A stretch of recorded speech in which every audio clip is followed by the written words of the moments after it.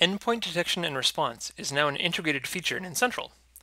Unlike traditional antivirus that works to prevent attacks, EDR uses advanced machine learning to identify anomalous behavior. Now that EDR is integrated into N-central, you can centrally configure policies that help you standardize how it is that you roll out security across your customers, and you can centrally, scalably, and efficiently respond to security threats that are found in your customer's environment. Let me show you how. Setting up EDR is very easy to do. What you'll see is that we've added a new menu at the system level of N-central called Integrations.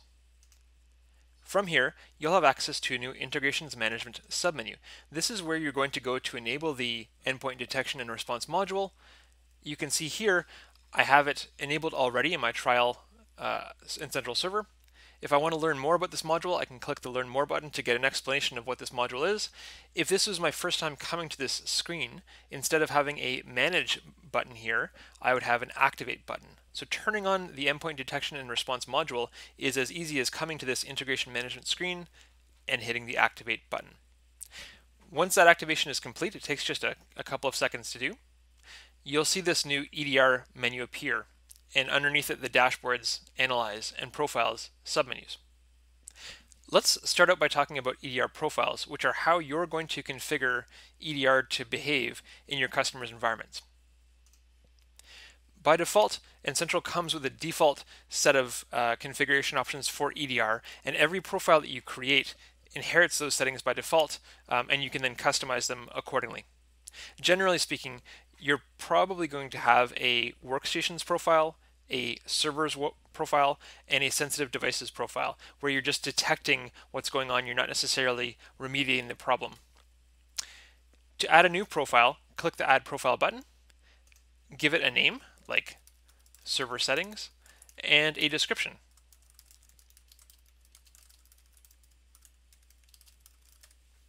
When you hit Next, you're brought to an embedded SentinelOne screen that allows you to control the different settings for EDR. For example, right now it's inherited all the settings from the default policy. If I click Change Policy, it allows me to customize all of the various settings, including what engines are enabled or disabled, what EDR should do for threats versus suspicious activities. And this is also where I can go to configure things like the blacklists that I want to have, the exclusions that I want to make for either by file, by path, or by hash. This is how it is that you're going to configure how it is that EDR behaves on the devices you install it on. When you're done configuring these options as you see fit, you can hit back, your profile is now saved, and you're then able to start deploying this to your customers' devices. There are two ways to deploy this to your customers' devices. The first way is you can go to the All Devices view. You can pick on an individual device, a Windows device, for example, or a Mac device, and you can go to the Settings tab. And here on the Settings tab, what you'll see is that there's a new Endpoint Detection and Response subtab. And on here, you can enable it, you can choose which profile you wish to use, and you can choose when EDR will be installed and when the reboot that needs to occur after the initial install will take place. What's important to note here is you can have it install right away and reboot during the next scheduled maintenance window, or you can have the install and the reboot happen in the same maintenance window. And to configure a maintenance window for an individual device, you just need to go to the Maintenance Windows subtab, click Add, and go to Scheduled Maintenance Integrations. You'll see here Endpoint Detection and Response is pre-configured. You can choose which actions you want this maintenance window to control, either the install or the reboot, and then the various sub-options of when you want that maintenance window to take place. That's how you'd enable EDR per device. But that's not a very scalable solution necessarily, although it is valuable for doing things one device at a time. The other way that you can enable and deploy EDR is by going from the system level to the SO or to the customer level, and from here configuring EDR deployments through the use of rules. Rules are available at the configuration menu, the monitoring submenu, and then finally the rules page. Once you're on the rules page, you can click the Add button to add a new rule. You can then configure that rule accordingly, give it a name, choose which filters to use to make sure the rule targets the right devices, and then underneath the Network Device Configuration Options tab, we have an endpoint detection and response subtab, and from here you can choose what action you want the rule to do to devices that it targets. No change, install EDR, or uninstall EDR. In our case, we're going to choose to install EDR. Again, we choose what profile we want, and then we can choose when this install and reboot of EDR should occur. Either immediately install it and then reboot it during the next maintenance window, or do both the install and the reboot during the maintenance window. You can also configure your maintenance windows through rules. If I now go to the Maintenance Windows tab, from here I can configure, much like I could at the device level, the maintenance windows for endpoint detection and response. I can choose the same exact options of should this maintenance window cover the install, should this maintenance window cover the reboot, and so on. As you can see, it's very easy then to quickly get EDR deployed. It takes only a couple of seconds to set up the profiles that you need. It takes only a few more seconds to deploy EDR to a single device, or to use a rule to deploy it for you automatically across a broad range of devices. This makes it a very scalable, very easy, and very repeatable process to use to ensure that your customers' environments are secured properly. Now, once EDR has been deployed to your customers' environments, it's been installed, let's talk a little bit about how you can start using EDR in your day-to-day activities.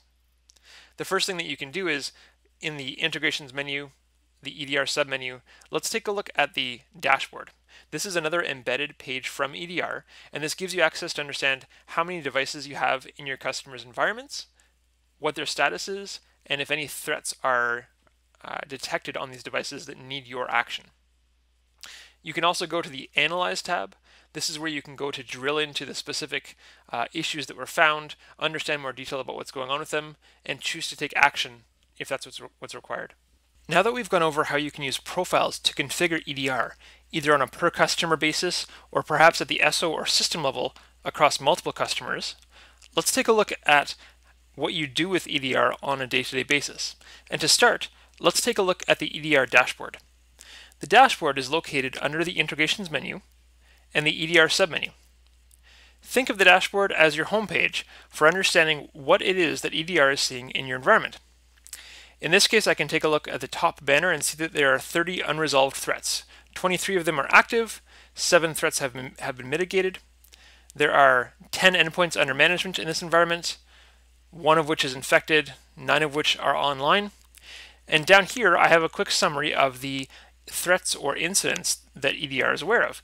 Now, in this test environment, if I switch to the last 30 days, we see a whole bunch of really good data. And what this allows me to do is really quickly understand what's going on across my customers' environments. And I can quickly click into any of these to get more details about them. But the reality is this summary of what threats are present in my customers' environments is actually sort of a shortcut link to the Analyze page, which is where I will take you next. The Analyze page is where you're going to go to dig more deeply into the issues that EDR has found and to take action. Depending on the profile that you have set up, EDR may have completely solved the issue, it may have quarantined the file but still requires your input, or it may have done nothing and is waiting for you to take action as to what it should do with the problem that it found. If you take a look at the screen now, I have a list of issues that were found. I can use the filtering capabilities of the Analyze page to narrow down what it is that I'm looking for. Maybe I'm only looking for a certain file name because that's the ticket that I'm working, or maybe I'm only working on Windows devices today, or maybe I want to find out issues that are tagged with a certain classification like malware or ransomware. I can use these filters to quickly find whatever it is that I'm looking for, and then I can click into the distinct problem that I'm after. Let's take a look at this click here for free donuts threat. This gives us a lot of data. You can see what steps have been taken to kill it, to quarantine it, to remediate it, or to roll it back. I can choose to disconnect the device from the network if I want, and I can see that the issue is unresolved but mitigated.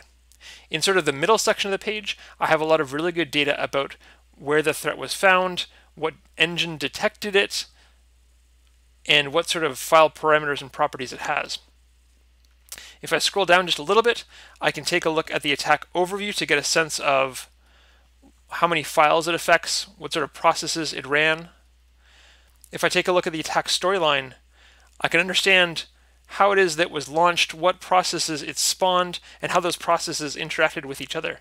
Now, this may seem like a lot of detail to get into, but the reality is it is great for two different audiences. One audience is if you are the technician who's responsible for addressing this problem and you need to bring your customer's environment back to a safe, a known good condition. This helps you understand what was changed so that you can take the necessary steps to address the issue. This is also very useful information for a security auditor or a security department or maybe a regulatory or compliance auditor who's looking to understand more about the issue. And for them, this attack storyline is really useful, as is the raw data report, which you can download here. So clicking into a threat provides you with a ton of really excellent data to help you better understand the nature of the threat and how you may want to go about resolving the issue. Going back to the Analyze page, I can choose from this page what action I want to take. For example, I can see here I have a couple of active threats. Some were killed off, some were not. I can choose one or more of these, and then I can choose which action I want to take. Do I want to kill it? Do I want to quarantine it? Do I want to roll back? Do I want to connect the device to the network once I've fixed it, or disconnect it because I think it still poses a threat? But I can quickly and easily take action from here to address the issue at my customer's location. As you can see, the integrated version of SolarWinds EDR provides you with a lot of great capability to quickly understand what's happening at your customer's environments, either per customer or across customer, and it provides you with excellent depth around understanding what the nature of the threat is, and it provides you with handy tools for taking care of the problem at hand.